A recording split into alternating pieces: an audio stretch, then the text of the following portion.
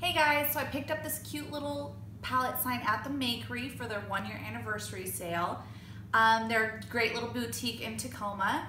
So I just wanted to do a little tutorial and show you how I did it. These are the instructions I received in the kit. They're pretty straightforward and really simple to follow. So you get a paintbrush, a sponge, you get some sandpaper, you also get the stencil as well as 2 things of paint. I went ahead and pre-painted my palette board ahead of time and let it dry before I did this tutorial. So I'm going to go ahead and sand my board down. You can do this as little or as much as you want depending on the effect that you want to receive. This helps the stencil to adhere and the paint and all that good stuff. So I'm going to sand this down just a little bit. Wipe the dust away. Now I'm going to go ahead and flip my stencil over, and I'm going to go ahead and grab my credit card. You want to make sure you actually take your time, give a lot of pressure. This is where we're going to attach the stencil to the clear facing, so we'll be able to attach it to our palette board when we're ready.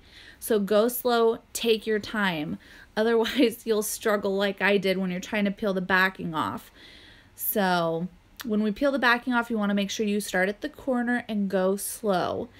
As you will be able to tell, I struggled a little bit with the lettering because I didn't take my time. So again, it's super important to make this project easy.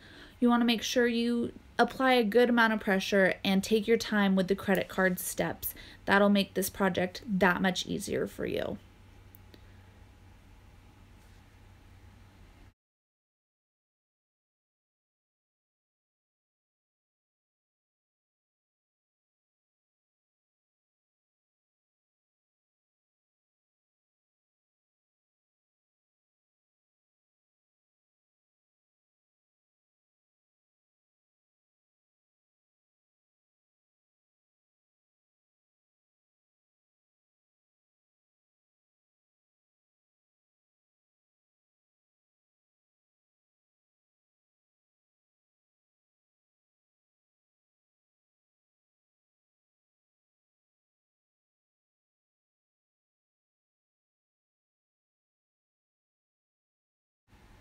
All right, after all that hassle, we're ready to flip our stencil over and attach it to our sign. Go ahead and line it up where you want on your palette. They're not equal size, so there's a little bit of wiggle room here. You'll go ahead and slap that down, and again, you're gonna bring out your credit card. Just like before, you wanna go slow and take your time.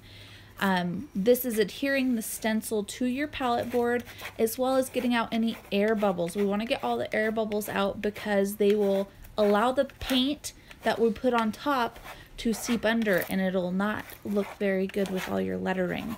So go slow, work all those bubbles out, and when you're ready and you feel like you've got all the air bubbles out and it's securely attached, we'll go ahead and peel away the facing and you'll be left with your stencil on top of your palette.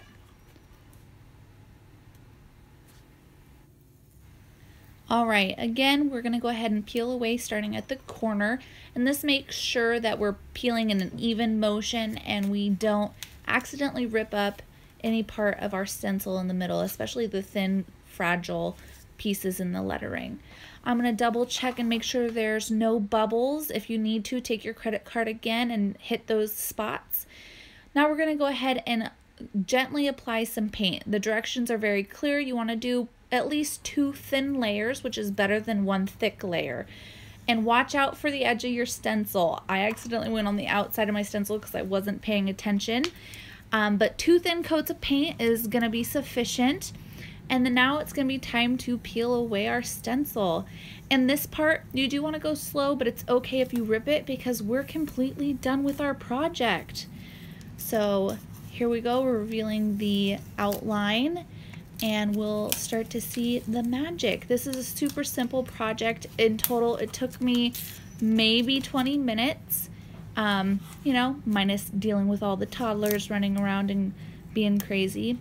I love the Makery and how easy they make this. They have some great designs and palettes for you.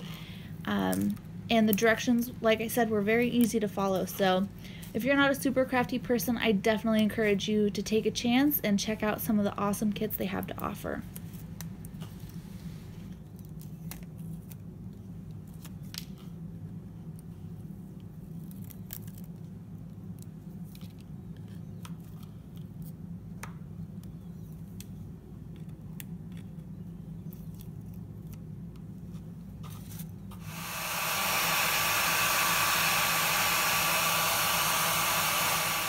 This is our sign that we made, all done, and I hope you enjoyed the tutorial.